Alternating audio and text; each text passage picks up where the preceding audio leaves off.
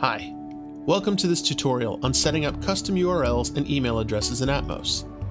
This procedure allows partners and their sub-resellers to set up a custom URL or email address that will appear when a customer clicks a support link in Atmos. Setting up a custom support URL or email is an important step for partners because it designates the partner as the first point of contact for their customers seeking support from within the Atmos application. Let's begin. Customers typically reach out for support through the customer icon on the top right-hand side.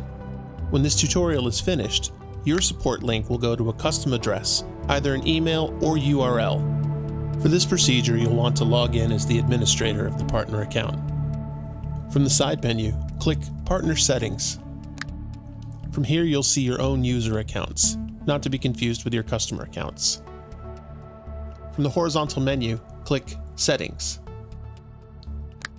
This page shows you the administrator account for the partnership. From here, you can edit the administrator email address or change the support URL. Let's set up our support address to go to an email.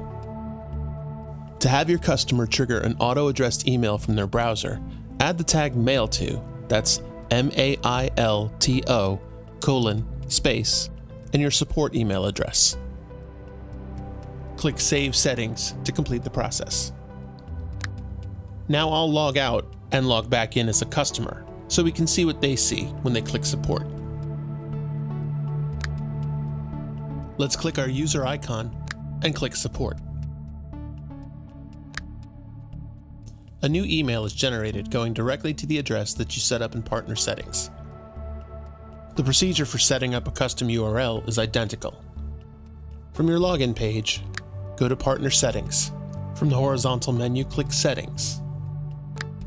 Now we'll change the email address into a URL of our choosing. For this demonstration, we'll use Google.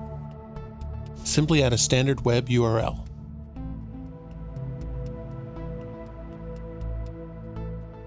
Click Save Settings to finish the procedure. This time, when we log back in as a customer, our support link will take us to the URL we specified.